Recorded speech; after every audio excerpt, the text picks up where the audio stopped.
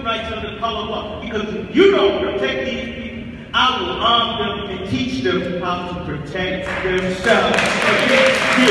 Because it's your drug war, it's your DOJ drug war that is killing our people. It has made every black man in this city a suspect. Sir, in your would you please, sir? Would you please? We want the police arrested. Period. There's already laws. Enforce the laws.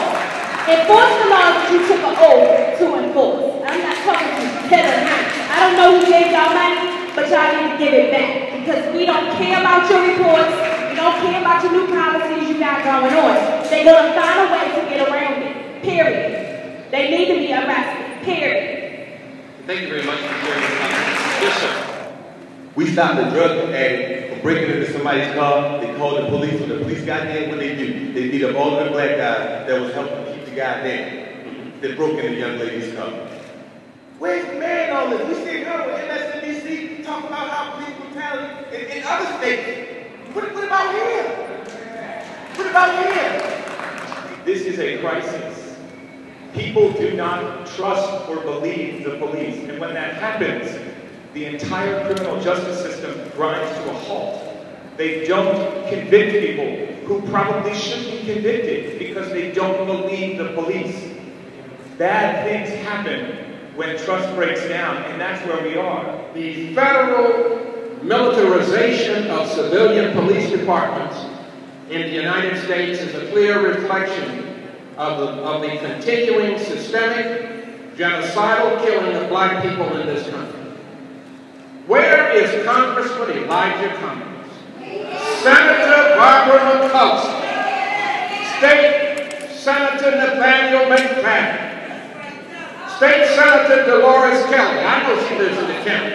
She got friends in the city. And City Councilwoman Rochelle Ricky Spector? Where are they on these issues? We've got more veteran politicians than you can imagine with 30 years and more who are doing nothing. And, of course, their silence is deafening.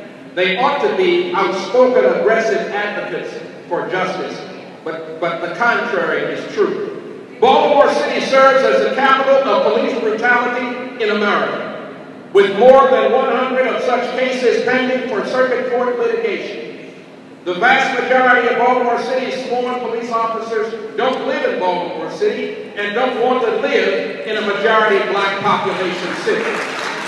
Detective Bristol, a white police officer, forced to resign because he blew the whistle on police misconduct, is currently suing the Baltimore City Police Department for wrongful termination, threats, and intimidation. They placed a dead rat was placed on the windshield of his car by fraternal order of police officers demanding that he stop snitching. Police training is no substitute for jail, no bail. We want these cops to go to jail when they commit offenses. We want this mayor out of office.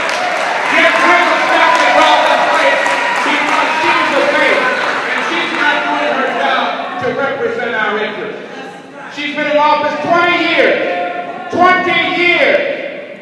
She's been in the city council, was president of the city council, now she's mayor, and pandering to and kissing the behinds of the fraternal order of police.